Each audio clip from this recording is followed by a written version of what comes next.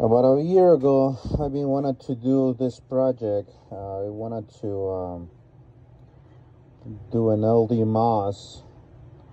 And I've been putting this project on hold for over a year and a half.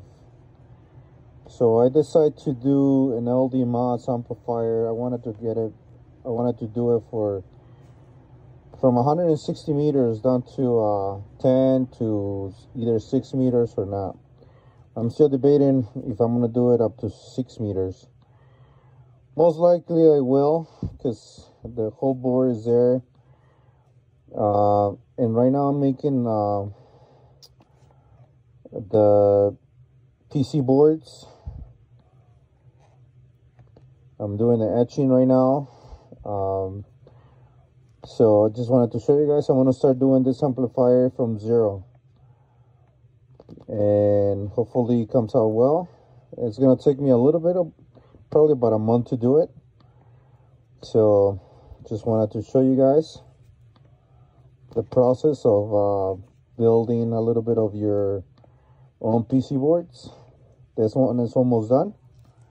As you guys can see, the copper is almost dissolving from the chemicals. So the other one is basically like that. That's how I'm going to do it. And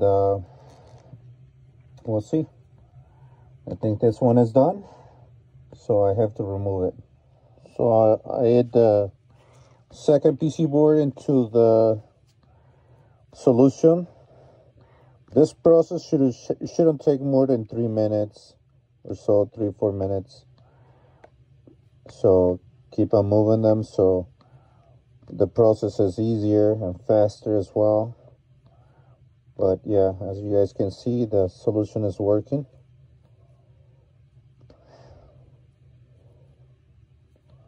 It won't take long.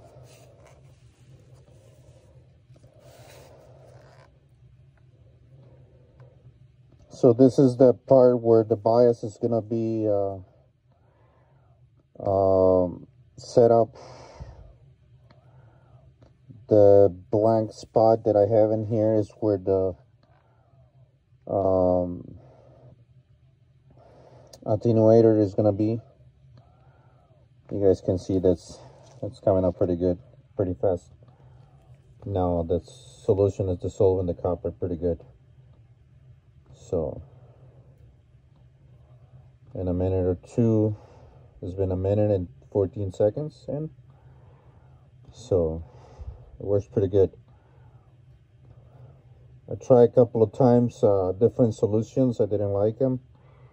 It was really removing, and different paper too when I was doing the toner. I struggle a little bit with this. I haven't done this since I was in the school. Over 30 years, 30 plus years that I haven't done this. So we used to do it with vinegar back in the day. Vinegar, salt, and a little bit of acetone, chloride salt too. It's almost done.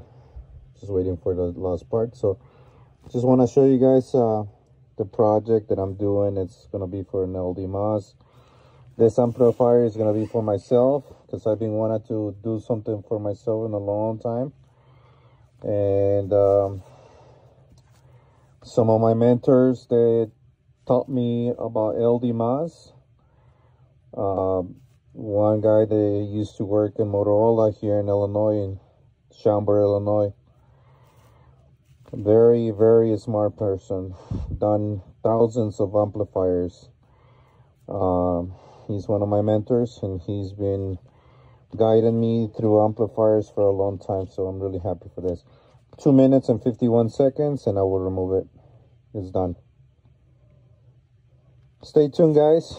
This is a project, like I said, it's gonna be about a month process. Gonna put pieces of videos and the process of the progress that I'm going to be doing in that very small box. I don't want to put it in a big box. I struggle a little bit also getting a box from ICA manufacturing, but I was able to find a friend that works in a factory where they make those boxes, so he made it for me.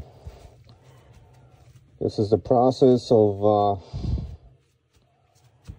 etching the copper. Try it out. As you guys can see, copper is gone. So stay tuned, guys. 73.